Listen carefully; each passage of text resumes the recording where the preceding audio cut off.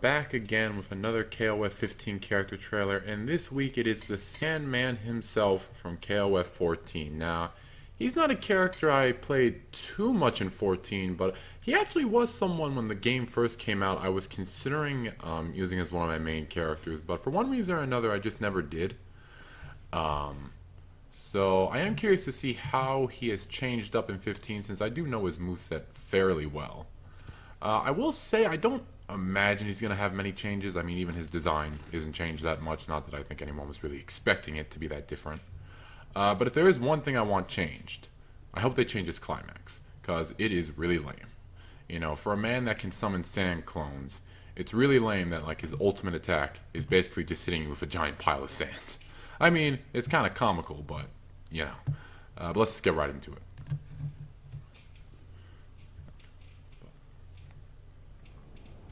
Alright, we're back on the Metal Slug stage.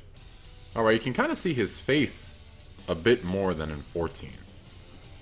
Not too much more, though. But definitely a little bit more. Alright, everything looking pretty much the same. There was a new effect on that one move, though. Alright, that super's the same. Yeah, he still got the spinning super. I think that was new. I don't remember him being able to, like, summon the sand upwards. Yeah, that move with summoning the sand upwards is definitely new. But I don't think we've seen sand clones yet. Ah, his climax is the same. Oh, man. I really was hoping they'd make it different. Yeah, pretty short trailer, but that last combo at the end was pretty cool looking. I might even go back and look at it one more time. But one very interesting thing to note about this trailer is I don't think we saw the sand clones anywhere. I might even just go back and rewatch the whole thing real quick, because, you know, the sand clones were a pretty big part of his gameplay.